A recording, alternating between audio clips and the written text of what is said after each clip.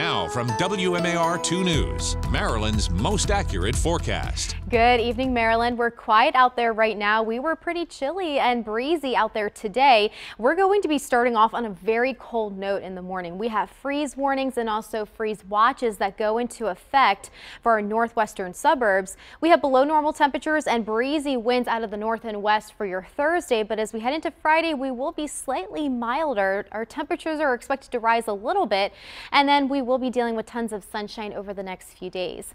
Right now, satellite radar is just depicting clear skies aloft over the mid-Atlantic region down towards the Carolina coast, and you can see that area of high pressure kind of located right to the south of Nashville, Tennessee, and that's going to continue to drift closer and closer to the mid-Atlantic region as we progress throughout the morning and also into the afternoon. Look at this. This is right around 2 o'clock tomorrow afternoon. Nothing but sunshine, and yes, we're still going to keep that northwesterly wind flow on tap, and then we could start to deal with some of those clouds drifting back in from southwest to northeast as we head into your Friday evening, especially as we head into the upcoming weekend.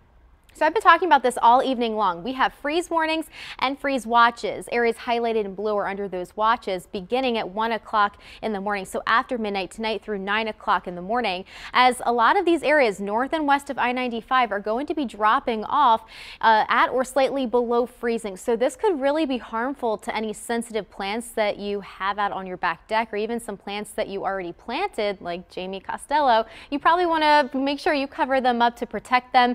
But as we head overnight again, here's a look at our temperatures. We are going to be starting off again, most of us at or below freezing, closer to the Mason-Dixon line, mid-30s right around the city, and it might be feeling a tad bit milder south and east of I-95.